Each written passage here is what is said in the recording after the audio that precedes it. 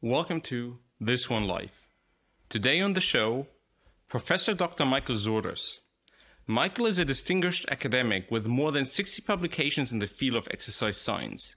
He completed his Ph.D. in Exercise Physiology from the Florida State University and is a full professor and the department chair at the Department of Exercise Science and Health Promotion at Florida Atlantic University. He's also a managing partner in the Mass Research Review. We will discuss something incredibly important today: resistance training proximity to failure. Meaning, do you have to go all out until muscle failure when hitting the gym? In some cases, it's not necessary. In other cases, it can even be detrimental. Expect to get great scientific background as well as important practical implications. This is part one of the conversation, and we will follow up with a deep dive on exercise and cognition, the surprising impact of mental fatigue on exercise performance, as well as how resistance training alone can make you smarter. Enjoy.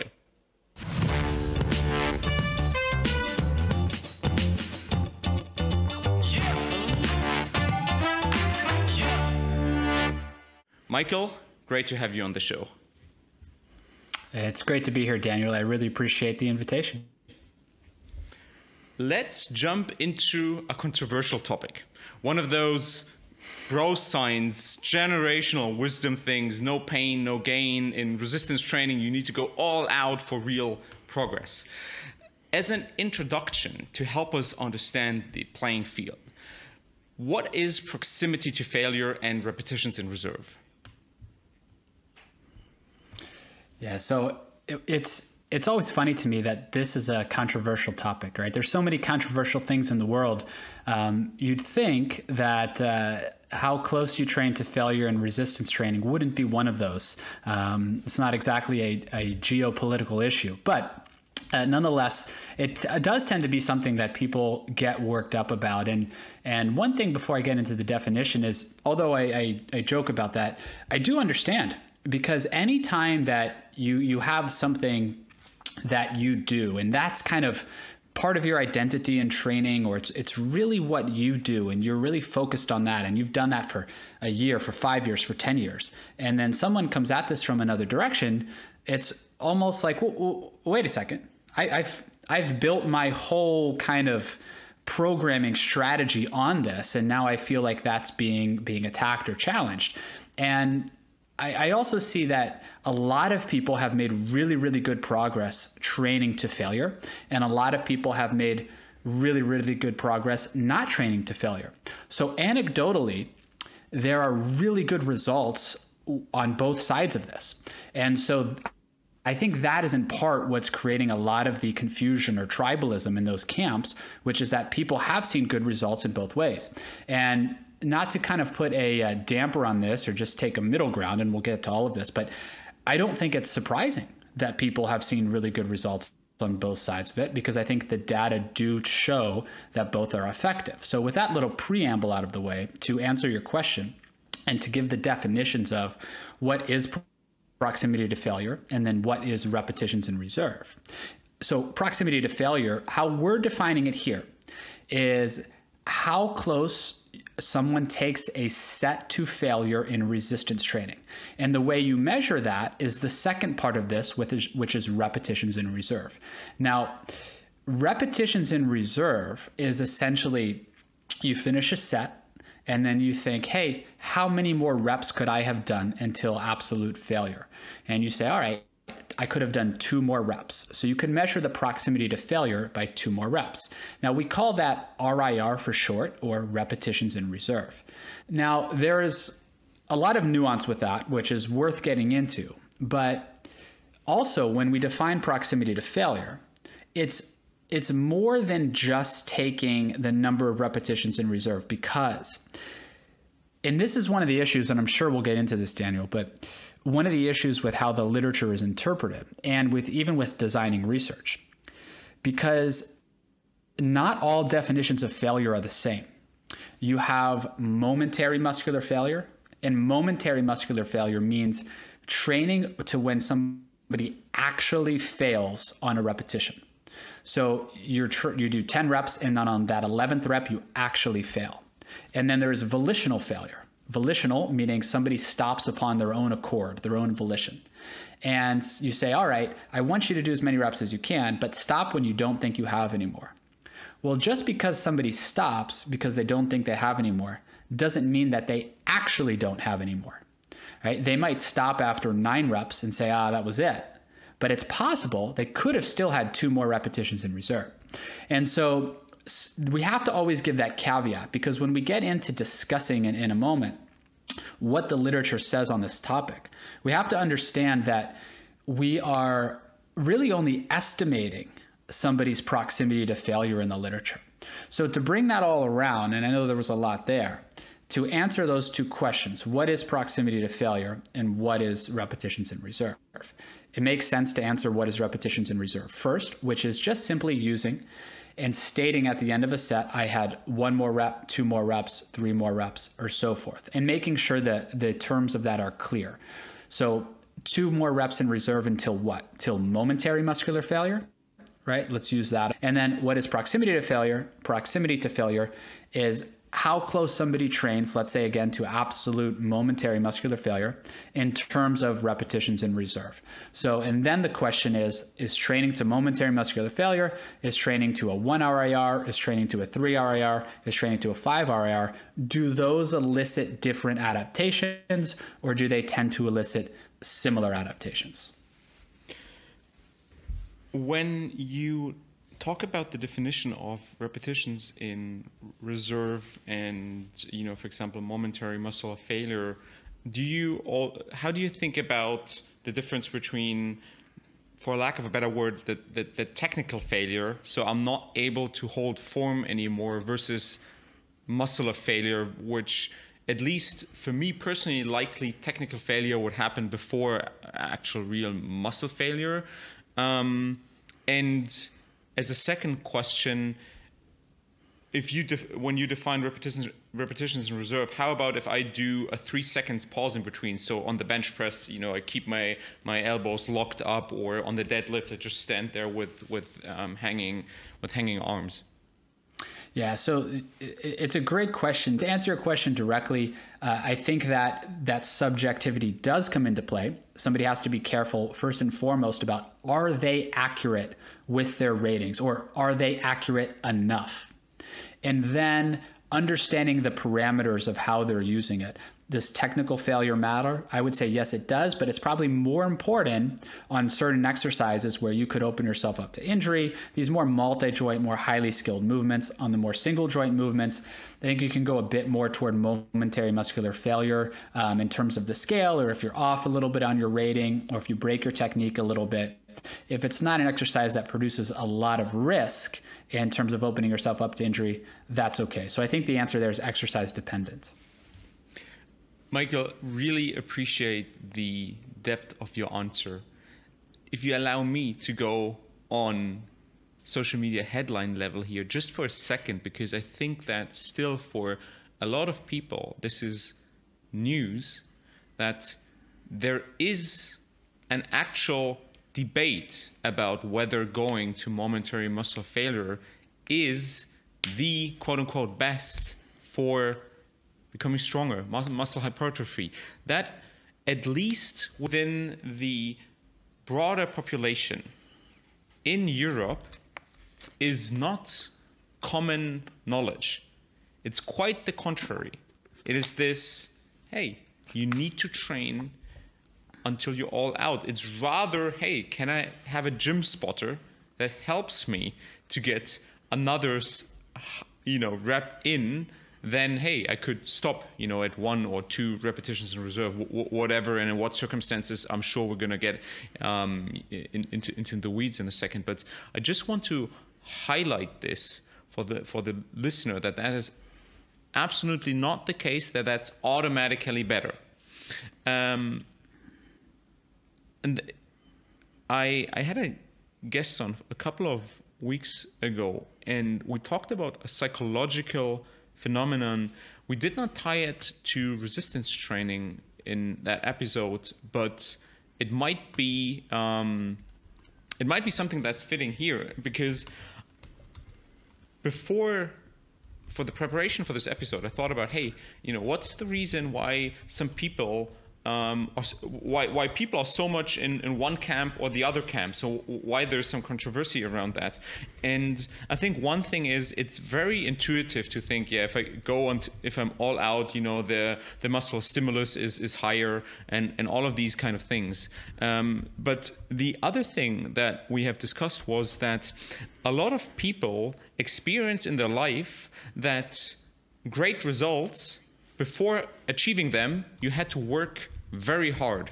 So the brain makes a connection between very hard work and great results. And that goes so far that sometimes the brain jumps directly, instead of rewarding the great results, it rewards the hard work. And so doing hard work gives you a dopamine hit, and not only does doing hard work give you a dopamine hit, but if you achieve something without having gone all out in your effort, you feel like you could have done more, you could have done better. This was not worth it. So, any thoughts on my admittedly bro science way to give some additional reasons why it's so polarizing between, do you go all out or do you even consider leaving anything in reserve? Yeah, I think it's a great question. So I was just jotting some notes down while you were making those points, because I want to try to not forget anything, because I think there's a lot to say.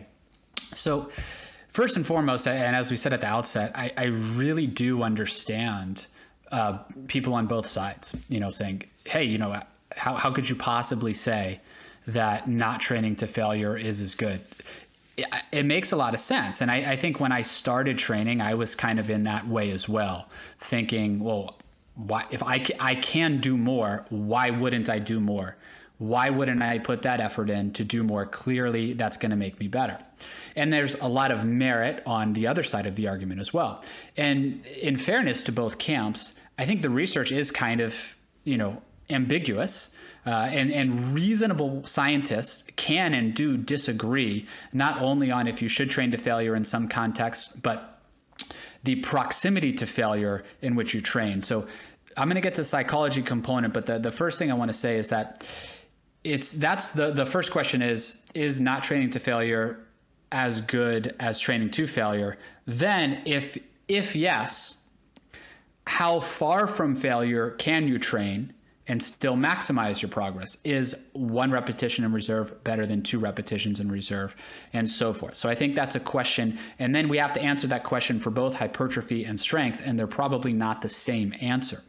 So I think we need to get into that. But to answer the question of the psychology of it, I think, as we said, there's a lot to that, and how somebody can perceive training to failure. The one thing, and I use this terminology, which is if I can train harder, and I would challenge those that think training to failure is really training harder than not training to failure, because the other thing to keep in mind is, when we're asking this question, is training to failure better, we're really asking it on a volume equated basis, a per set basis. So if somebody's doing 10 reps to failure versus using that same load and doing 7 reps to maybe 3 repetitions in reserve, well, one of the possible advantages of that is you're not quite as fatigued each set. Therefore, you could maybe add additional sets to your session, or you could recover more quickly and train again more frequently and do more volume that way. So somebody could argue that you actually have the potential capability to do more total work by not training to failure. And that could be putting more actual effort in the gym. The other thing I would say is, and I get the mindset, right? Because I have been very much of the mindset, and I think I can argue both sides of this, that I can do more, I got to do more.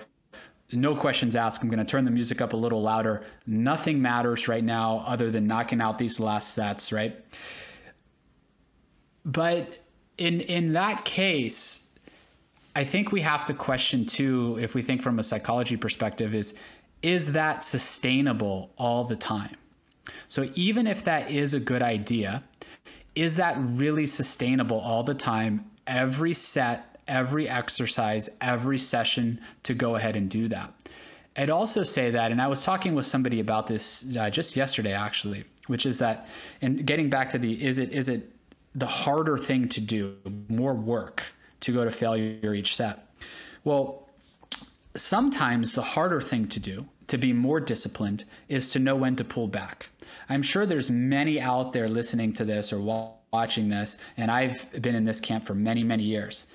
You know you should take an off day. You know you're a little bit injured, but you don't do it.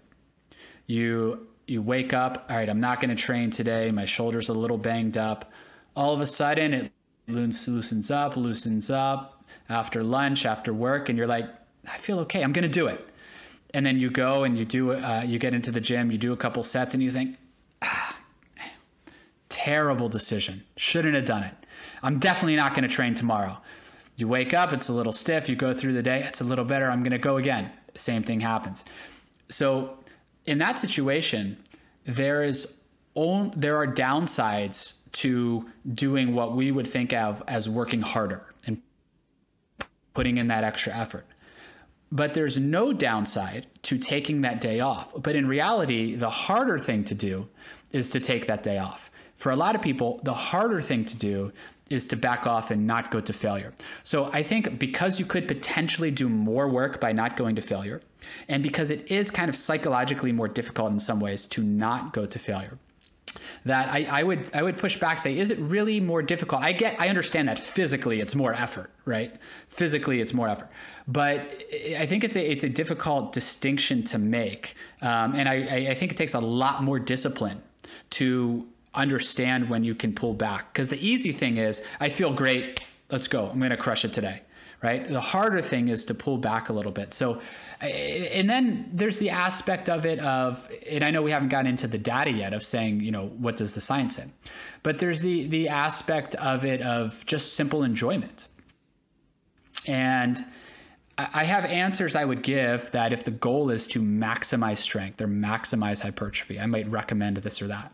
But if somebody just generally wants to get bigger and stronger and they really enjoy training to failure, and that's something that allows them to get into the gym more, they adhere to training more, they're excited about training, then should they train to failure? Absolutely. Because that's what they enjoy doing. That's what they want to do. Conversely, if somebody prefers to train the other way and they keep going back to the gym because they enjoy, stopping a few reps shy, feeling good when they leave the gym, but not feeling completely trashed, then they should do that. So I think there's so much on the psychological aspect of, hey, this is what I've been doing for so long. Like, this is now being challenged. Like, I'm not having it. And I think we're all there with different things in our life, whether it's related to training or not. I know there's beliefs that I've held, and when they're first presented to me in an opposite way, my first reaction is, just take it easy. I've been doing this for a long time, right? And then sometimes you come around to it later and you realize that you were off base. So there's that aspect of it. There's the enjoyment aspect of it. There's the thought of, is this more effort? And I think you can deal with that on both sides. So I'll pause there on that. And then, when you're ready, we can get to the data portion. But I think the psychology of it is certainly a big component. Thank you for pointing out that there's so many different dimensions to consider when discussing repetitions in reserve. We've talked about the psychological aspects. Then the other very important distinction is, do you just look at this one set, or do you look at multiple sets, multiple days over longer time? Because there are other factors that then play into this. Before going into the data, is there anything more from a biological perspective, from a biological understanding, that would be helpful for the listeners as background to understand before going into, hey, and this is actually what science says, and then as a step afterwards, okay, how can we think about now individually for myself, what do I need to consider when deciding for a target rep in reserve? For sure. So here's the basic theory on why the training to failure or training closer to failure would be more effective for muscle growth specifically, not for strength, but for muscle growth specifically than training shy of failure or training far from failure. So typically we have two main types of muscle fibers. Type 1 fibers, which are not super powerful, but they take a long time to fatigue. So they're very dense with mitochondria and capillaries, and they take a long time to fatigue. Then we have type 2 fibers, which fatigue more quickly, but are more powerful. Within type 2 fibers, we can think there are more than two subtypes, but let's say there's two main subtypes, which is 2A and 2X. So if we think of this spectrum of type 1, type 2A, and 2X, all the way on one end is type 1, all the way on the other end is 2X. 2X are the most powerful, but they fatigue the most quickly. Type 1, they are the least powerful, but they take a long time to fatigue. And if we think of like most powerlifters and bodybuilders, they're going to be more in the type 2A type of range, right? So they're kind of in the middle there. They do have some power. They have some resistance to fatigue, but not nearly as much as type 1 and more resistance to fatigue than 2X. And so typically what we think of is that although all those fibers can grow, the type 2 fibers we think of have a greater propensity to grow and change. And so you want to be able to recruit, the theory being, all of those muscle fibers. And that way, if you fatigue all of them, they have the greatest propensity to grow. And so when we lift weights, we're looking at recruiting those muscle fibers, or recruiting more specifically high and low threshold motor units. A motor unit is a motor neuron and all of the muscle fibers that it innervates. Now, that motor neuron can innervate some type 1 and some type 2 fibers, but mostly motor neuron will innervate type 1 fibers, and that's called low threshold motor units. Or a motor neuron will innervate type 2 fibers, let's say 2A, and that's a high threshold motor unit. So typically, when we go through a set or a muscle contraction, these motor units are recruited sequentially. That means that the type 1 are recruited first, and then as those fatigue, the type 2 are recruited as needed. So if you are just going to do the barbell, an empty barbell, somebody who could, max squat 200 kilos, 441 pounds, and they would do an empty 20 kilo barbell, and they would do 10 reps, they're not recruiting really any type 2 motor units. So that is not we would say that's not a sufficient hypertrophy stimulus. So as you go through a set of 12 reps to failure, somebody would say on those first 6 reps or whatever it might be, that's not a sufficient hypertrophy stimulus because all of these type 2 fibers have yet to be recruited, or at least they're not all fatigued yet, right? We want to fatigue all of them, and we want to maximize our muscle growth by doing that. And so that's the theory behind it, by saying going to failure would be the way to go. Going to a 1 RIR would be better than a 2 RIR because you're recruiting and fatiguing more fibers at a 1 than a 2. The other aspect of, so let's say, just to also explain type 1, if somebody is doing a set of only 1 rep or 2 reps, and that set is to failure. Yes, all of the fibers should be recruited, but type 1, remember, take a long time to be fatigued. So you might not be maximizing the growth potential of the type 1 in that case, because although you're training to failure, it's only 2 reps, and the type 1 are resistant to fatigue for a bit longer, even though they're not as powerful. So that's why a moderate to high rep set, so the old adage for the hypertrophy range, the moderate to high rep set, and to failure, because it's going to recruit all of those motor units, and it's going to fatigue not only the type 2, because we can't then produce enough strength to overcome the force of the barbell, thus we're training to failure, and because those type 1 fibers are not only recruited, but the set itself is of a long enough duration to fatigue those type 1. So that's the theory, and the theory is sound in that case for why the moderate to high rep sets training to failure would be beneficial for hypertrophy. So I'll stop there. I have all the data to get through, but I want to make sure there's no follow-up questions or that makes sense before moving on. That makes perfect sense. Thank you. The one question that I would have is then, what would be the theory why there could be cases where not training to failure would be beneficial. Sure. And so I don't know if there is a theory for why not training to failure for muscle growth would necessarily be more beneficial from a mechanistic perspective. But the theory, I'll answer this in two parts, because I think there's let's take the hypertrophy component and then the strength component. So I would say that if we would say that hypertrophy is going to be most contingent on mechanical tension, so meaning volume. Now, even if you're stopping a rep or two shy of failure, that's probably not enough difference in volume, right, to lead to differential changes in hypertrophy. So I always harp on this a lot when talking about hypertrophy, because anytime there's a difference in something that, even if it's really, really small, somebody says, oh, well, you should do this because that's going to lead to greater fatigue of motor units or more volume. Say, possibly, but is that really enough to cause a difference in hypertrophy? Now, the other aspect of that too is, and I alluded to this earlier, from just not a mechanistic perspective, but just a practical perspective, somebody might be less fatigued, feel a bit fresher. So their next set, those reps are of better quality. They are fit, their recovery time occurs more quickly. They can get back into the gym a little bit sooner. Maybe they can add more sets in that session. So practically, somebody could say, hey, you might actually achieve more volume by not training to failure on every single set. And if you use the same load, let's say on every set, and you take 100 kilograms for 10 reps to absolute failure, well, in that case, you're probably on the next set, maybe going to get 6 reps, absolute failure, next set, 4 or 5 reps. If you train, so let's say we do, we're about 20, 21 reps there total. Let's say you do 8 reps on the first set, you probably can you have 2 repetitions in reserve, you can probably get 8 reps on the next 2. Right? And so now we're at 24 reps, right? So 8 times 3, I have a second grader, my multiplication is really good right now.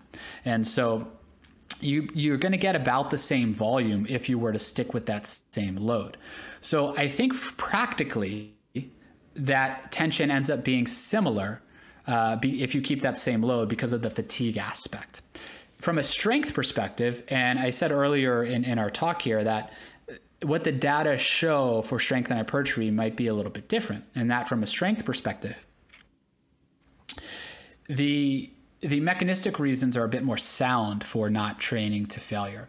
So what we see happens when there's training to failure is that because of more time under tension per set and going to failure in that longer set and more of a muscular endurance type of thing, the interconversion or the shifting of fibers or the proteins associated with those fibers go away from 2X, right? More toward 2A or more toward type 1.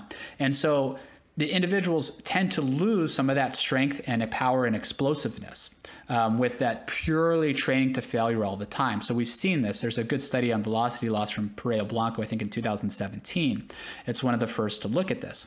And so there was a small effect size in that study. They had individuals training to a 40% velocity loss, which if you're not familiar with velocity losses, let's say the first rep of the set is 1.0 meters per second, just to make the math easy. You would stop the set when you lose 40% of their velocity, meaning once that velocity hits 0.60, you're done, versus a 20%. Once that velocity reaches 0.80, the drop from 1.0, you're done. Well, the velocities didn't start at 1.0. They started, at a much closer to failure. What I found was the 40% group ended up training to failure some. When they did, the strength tended to be gained slightly lower than the group that was trained to the 20%, which was non-failure all the time.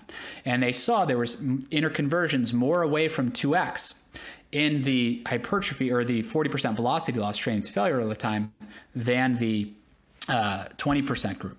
And so we can conclude there that from a hypertrophy perspective, training to failure is totally fine. Maybe it's better, maybe it's not. We'll talk about that. But from a strength perspective, and every single study doesn't show this, but there are a number of studies now that do show training to failure is not better for hypertrophy, or excuse me, not better for strength, and possibly inferior. So I would tend to be a bit more cautious from strength and stay shy of failure, because you don't want to get that inner conversion of fiber types away from the higher threshold motor units. And you're staying shy of failure there. You can probably get some more quality repetitions in from a technique perspective too, by staying a few reps shy of failure, or a rep or two shy of failure for strength. One thing is that for strength, the most important distinction here is load on the barbell. If you want to get stronger, let's say you're interested in a 1RM. Not everybody's interested in 1RM. They just might want to increase the number of reps they can do at a moderate load. But if somebody's interested in a 1RM, if you train at 90% of 1RM and you do a single, you're already at a 1 or a 2 RIR. So you might be close to failure, but it matters why you're really close to failure at failure. If you're at failure for strength because the load is really high, that's okay. If you're at failure all the time for strength because you're just doing a ton of reps at 70% of 1RM, that's probably not the best strategy for strength. It could help in the long term because you're getting muscle growth out of that. But then when you go to the higher loads, if you're at failure, it's okay if it's because of the load that's on the barbell. Whereas for hypertrophy is going to occur mostly independent of load, right? If you get below 20% of 1RM, now that's a little bit too low for hypertrophy, but low to moderate to high loads can all cause sufficient hypertrophy there. So the question about mechanistically why, I think we have to distinguish between hypertrophy and strength. Hypertrophy, it's a bit more practical, why somebody might not want to train to failure. For strength, I think that mechanism does exist, and I feel a bit more comfortable for strength saying, hey, it's okay to train not to failure, and maybe preferable in some spots for hypertrophy, and we'll get into the data. I think it's a little bit more up to the individual. Thank you. This was very helpful to understand and very clear. Now, let's actually go into the data. I'm very curious to hear, where is this really seen in the data? Where some studies showing towards it, but there might be some controversy in the data. Please. Yeah. So at the outset, I'll say again that I think reasonable people can disagree on the interpretation of the data and can disagree on, you know, what the take-home message should be, or how they would program in practice. I'll also say that research isn't there to tell you exactly how to train. Research is there to give us concepts and ideas, and then practitioners understand those concepts and ideas and put them into practice in a way that they deem is best for them or is best for their clients. And there's a lot of other factors that go along with that, meaning, is one of these strategies going to allow my client or myself to adhere to training better, to get the enjoyment out of training better? And does this person, because there's such a large inter-individual response, tend to respond better to this style of training than they do to this style of training? So I think that's the first thing for all of us to understand, is that research shouldn't be used to say, go and do exactly this. You will get exactly this response. It's there to give us a concept, and then we put it into practice. So with that being said, we discussed the theoretical reason, the physiological reason why training to failure might be a better idea. Now, over the years, I've written a lot about failure in our mass research review, and I was mostly of the opinion that training to failure and not training to failure provided similar results. And because of that, on average, I would typically recommend not training to failure, because you can stay shy of failure, not feel as wrecked, maybe recover a bit more quickly, maybe even add more volume, and see similar hypertrophy, maybe even better in some spots. So why would you want to train to failure unless you really enjoy it? As we talked about, of course, that's a valid reason. And then recently, we had a meta-analysis come out, which was actually by our laboratory. So my student, Zach Robinson, who does phenomenal work, he led the meta-analysis, did an absolutely great job on it. And the findings, and this is why science is so cool, and I remember we worked on the project together, Zach and Josh Pelland and Jake Remmert, the guys in the lab, and we found the studies and so forth and broke them down. And then Zach ran the analysis, and he showed me the analysis. And you can, since I was somebody who said, you can probably train not to failure, when I give my response here, you'll be able to kind of infer what the analysis said. Zach showed me the analysis of this meta-regression on all of the studies training to failure, looking at a line that explains, if we have the number of RIR and the rate of muscle growth, the number that explains it. And the line went up like this. And my response was, no way. There's no way. Dude, stop. Like, there's no way that's the case. And this is why science is cool, because our findings weren't in agreement with my hypothesis. And I was like, man, how wrong am I? Like, was I that wrong?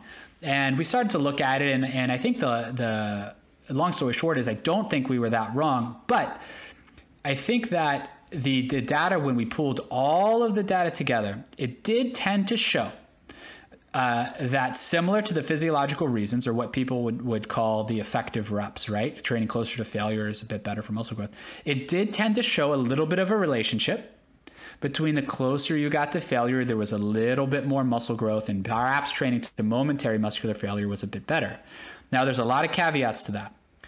One was, once the load was, let's say, above 80%, 85%, it didn't really matter very much. Training shy failure, training to failure didn't matter too much.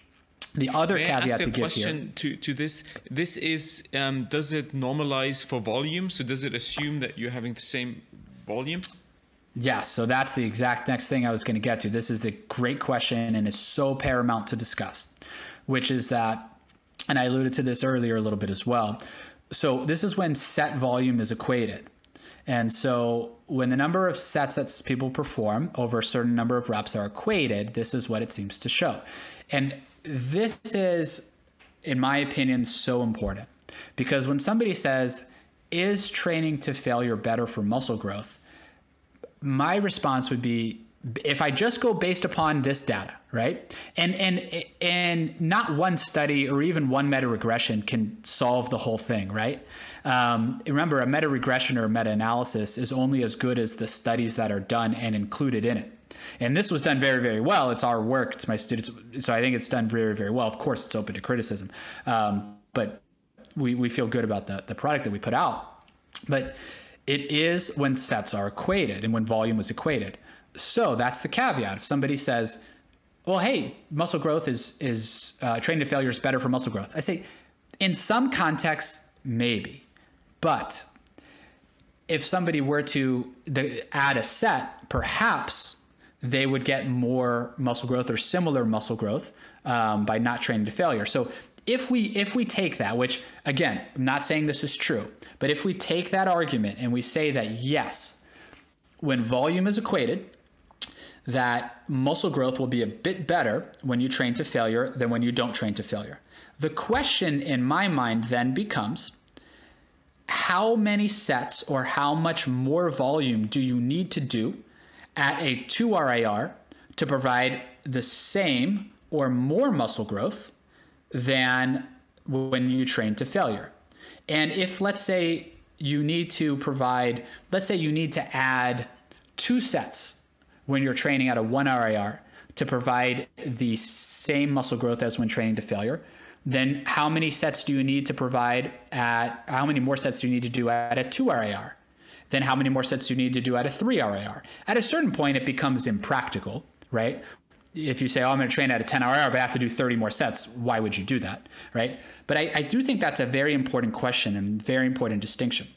There's a few other things to get into here, and I'm going to try to remember all of them, which is there are still a lot of unknown questions in that, one, we shouldn't look at this as a binary decision in that, oh, I have to take all my sets to failure all of the time, or I'm not going to take any of my sets to failure any of the time.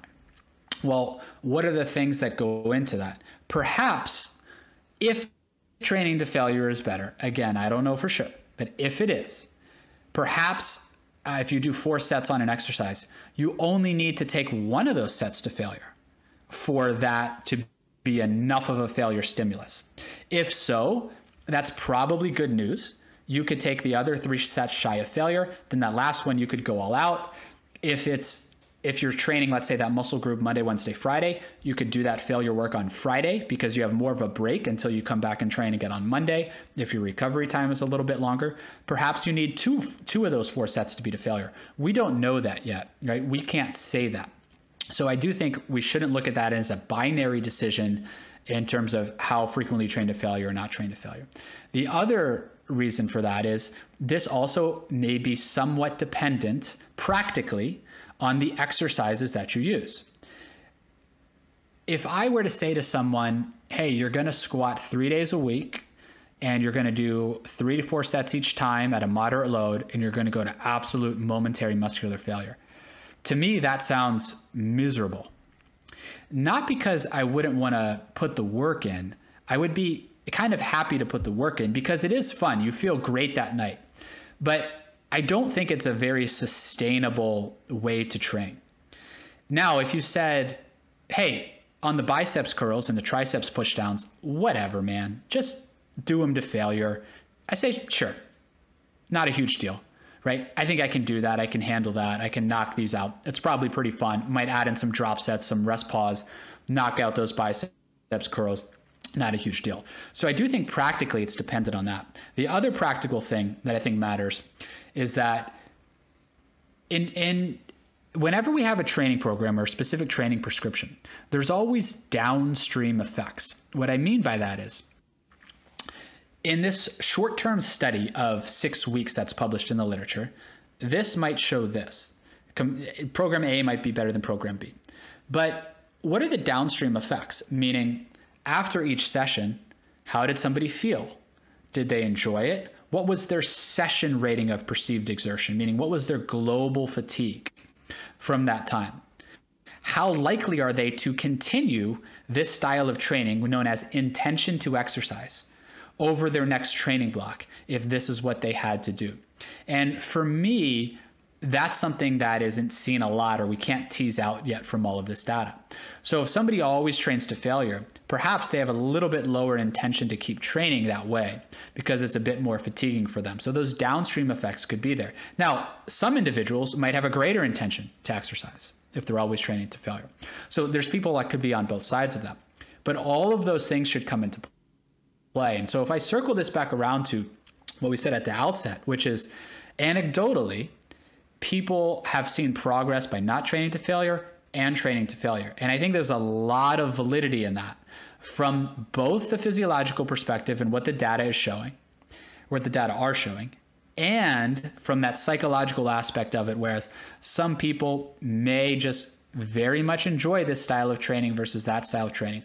Also, some people that are training primarily for muscle growth may not historically in their programs have done a lot of these major skilled compound movements, and they're training more on machines and more on single joint movements. And in those cases, training to failure isn't as big of an ask for them to do continuously as opposed to somebody who's always doing those big lifts. So there's a lot there. In short, the data and the meta regression lean a little bit in this direction, but that's on a set equated basis. So how many sets do you need to add at each RIR to be able to equalize the hypertrophy between them, I think is a very important question. And we probably shouldn't look at this in a binary way, where all our sets need to be to failure versus all our sets not. You could plug in, and even if you're an advocate of non-failure training, there's nothing wrong with plugging in a set of failure or two. As a coach, I would do this all the time because as I use that Monday, Wednesday, Friday setup before, on Friday, if people like things that are quantifiable.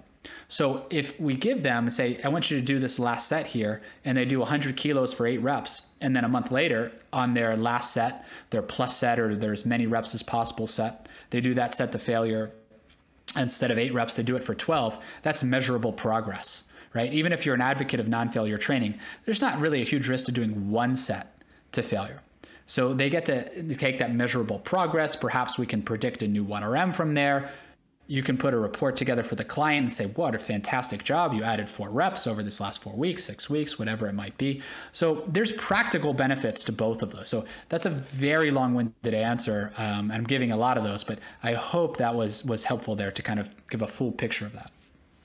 Wow, this was incredibly helpful. And if you allow me to do a simplified, maybe oversimplified summary from a this one life perspective. So thinking about if I want to optimize my life overall, so not purely on the resistance training, so strength and hypertrophy perspective, just alone the notion that I do have the choice whether I want to train to failure or whether I want to leave repetitions in reserve is already a significant revelation and value to most of the people, at least if you talk in non-professional athletes.